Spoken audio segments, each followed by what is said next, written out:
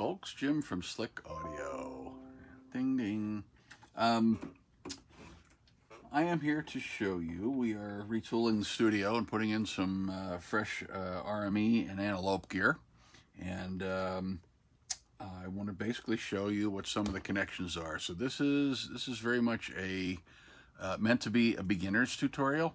So don't be concerned with the price of these devices that you're looking at and or its complexity. What I just want to show you is the various I/O connectors, the connectors and the jacks and stuff that are on the front and the back, and explain it. So if you don't know what they are, hopefully this will help you understand.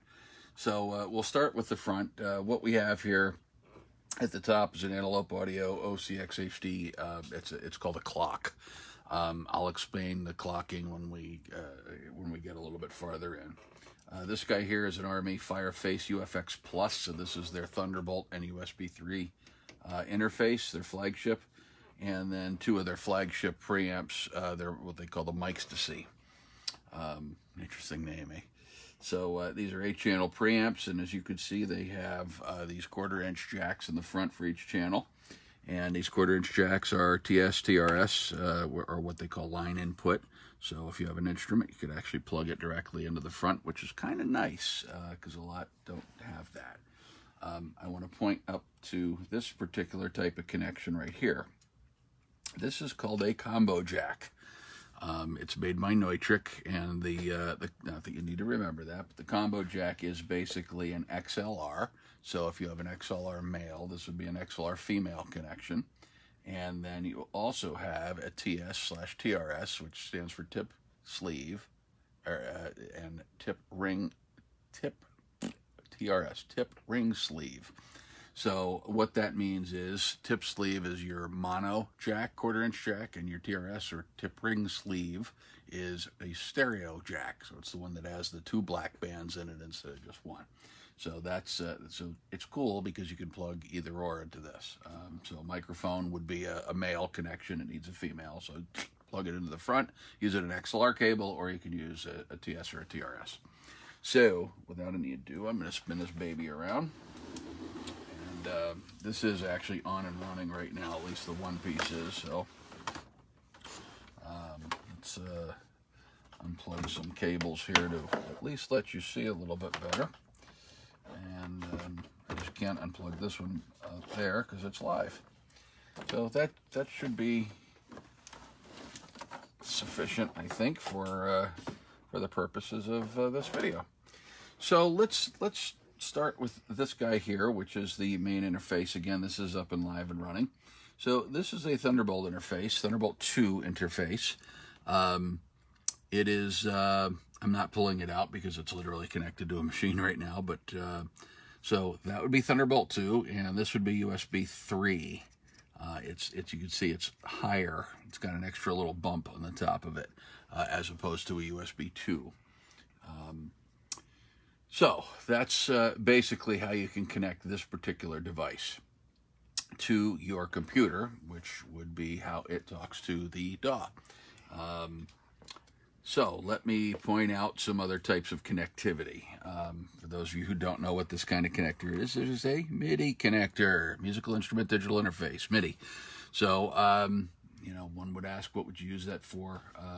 A ton of things, but in its most simple form, or common use, I should say, would be a controller, a keyboard, piano, and it would plug in via MIDI, and you could actually record through using a virtual instrument, a virtual synthesizer, and it would record the MIDI data. So that's a MIDI connector. Let's talk about these. These guys are what's called ADAT. ADAT, or optical connectors, use Toslink cables, Toslink connectors, and so that is one way. Each connector in and out is 8 channels. So that's a very, very, very common way to link devices together, but it does have limitations in speed. So I don't want to get involved in that. The whole idea is, again, to show you in a simplified form what this is. So I don't want to make this video insane. I'm going to ignore this right here as a USB piece, but and I'm going to skip this and come back to this last. So this guy right here, I'll pull this out, that is what they call a MADI connector, M-A-D-I. Yes, another acronym in the world. So it uses, this is a fiber optic connection, and uses what's known as an SC. You know, it's referred to as a snap click connector, but it doesn't really mean snap click. It has nothing to do with that at all. But it's a type of fiber optic connection. It's pretty common out in the world, and uses either 50 nanometer or 62.5 nanometer fiber, and it's how MADI connects. So each these devices are capable of 8 channels each, but this device is capable of talking MADI 64, so it'll do 64 channels of audio over this optical cable in a serial fashion. Explain that in a second. So actually, while we're talking about MADI, let's talk about MADI. So there's a MADI card, as you can see, in this Mixtasy. So basically what I'd do is I'd come out of the MADI here to the end of the MADI here, and that would give this sorry, I'm going the other way around. It's the opposite, my bad. So the out of here goes to the in of here, right? So that would give 8 channels of preamps. So we could also do this via analog, but and plug them into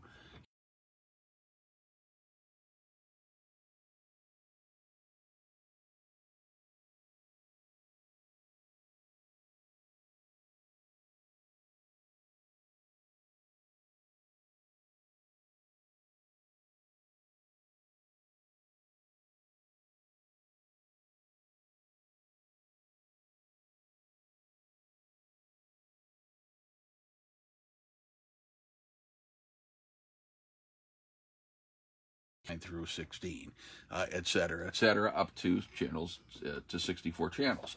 So it's actually pretty cool the way their MADI implementation works. Now you can also use these connectors, which is BNC, to do that using coax cable. So think of coax cables kind of like your cable on the back of your television or your cable box, for those of you who use that anymore. But we're going to talk about that type of connector and with this guy here in just a second. So, but the best way is to go optical. Then, of course, we have an XLR type connection here, and this is called AES-EBU. It is a digital format. It does 2 channels per, so it's a stereo in, stereo out digital, and it's used. It's just not used that frequently, but it is used. And then here we have some TRS connections. So this would be for balanced line out. When they say balanced, that means that these are TRS, tip ring sleeve, stereo, but they're not really stereo. It's meant for grounding purposes. So, and then this is obviously XLR. So these guys, basically what they're doing is they're feeding you 2 XLRs out, and then they're giving you the other 6 channels in TRS. Most active monitors, speakers today, can handle either or, but there's adapters that'll go either direction, so it's not a big deal. So moving along to this down, let's look at a Mixtasy for a second. We talked about the MADI card, and I'm going to skip these guys for a minute. So remember we talked about AES. So here's an AES connector in what they call a DB25 connection. So the DB25 basically is a breakout. So this is capable of 4 channels, four channels of AES audio out of this 25 pair. I don't want to spend a lot of time on it because it's just not that widely used. So and especially in the beginner's world, which is what this video is meant for. Don't worry about the AES for now. Just let it go. Let it go, man. Let it go.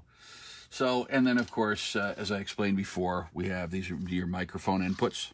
Balanced means microphone. See, balanced. And then, of course, these would be the analog outputs.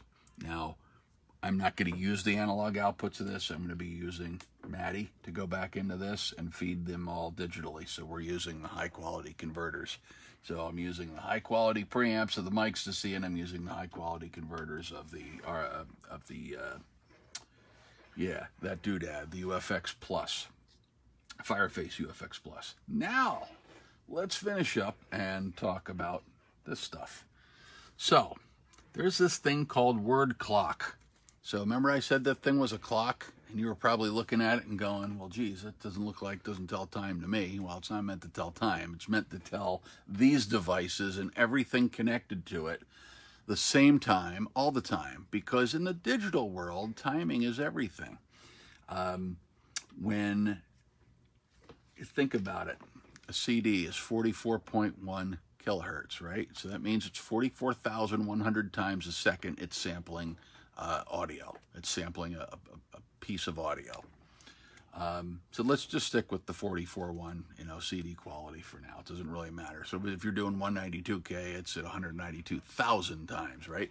So it doesn't really matter. So whatever the speed it is, all these devices have to be, so when that first beat of that 44,100 hits, and then the second beat, and the third beat, and the fourth beat, I'm calling it beats, but it's not really beats, it's really clock cycles, right? So clock cycle 1, clock cycle 2, sample 1, sample 2, sample 3, sample 4, right on down to 44,100, and then all of a sudden it wraps back around and starts over again, right? So that would be all in 1 second.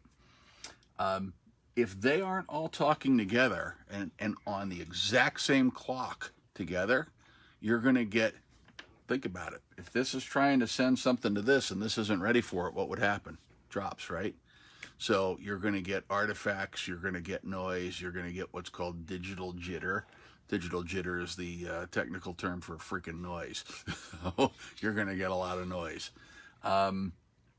It is very critical for pristine audio for a clock to be very good and to have all your devices clocked together. All the digital devices need to be clocked together. Now, there's a lot of protocols that will do that automatically, like Dante, for example, does its own clocking, so any Dante device clocks, but any non-Dante device does not.